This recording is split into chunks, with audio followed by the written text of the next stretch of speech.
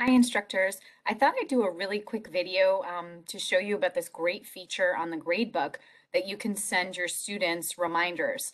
And the beautiful thing about this is it literally takes like 2 clicks, and each of the students who hasn't handed in assignments that are due will get the notification that they need to check and make sure that they upload those assignments. So what I'm going to do is just kind of take you over to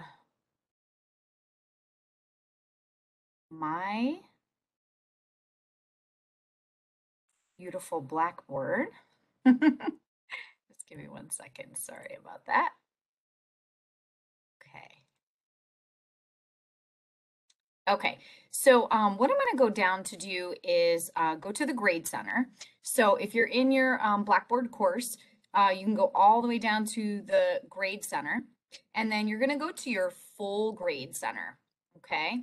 And that Full Grade Center will kind of show you your entire, all your grades and everything that you have there.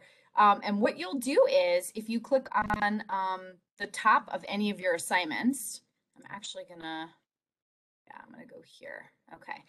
You can go to the top of any of your assignments, and I just recently did this for one of my assignments that's due today.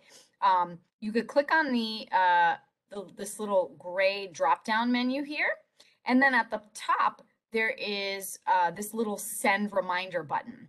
And when you click that, a little pop-up will come up and ask you, do you want to send this to 8 students who have not completed it? And then you just click the OK button, and they will get an email that looks like this. I'm going to share my screen with you, and I'll show you the copy of the email that